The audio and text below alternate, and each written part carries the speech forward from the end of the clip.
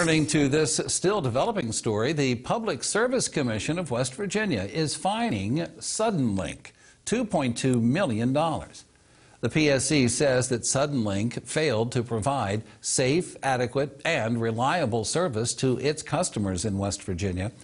It also alleges the company intentionally reduced maintenance work and the number of full-time employees and ignored thousands of customer complaints.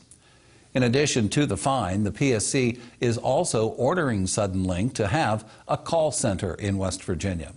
Suddenlink issued a statement just moments ago saying that it will make investments in its network and customer support.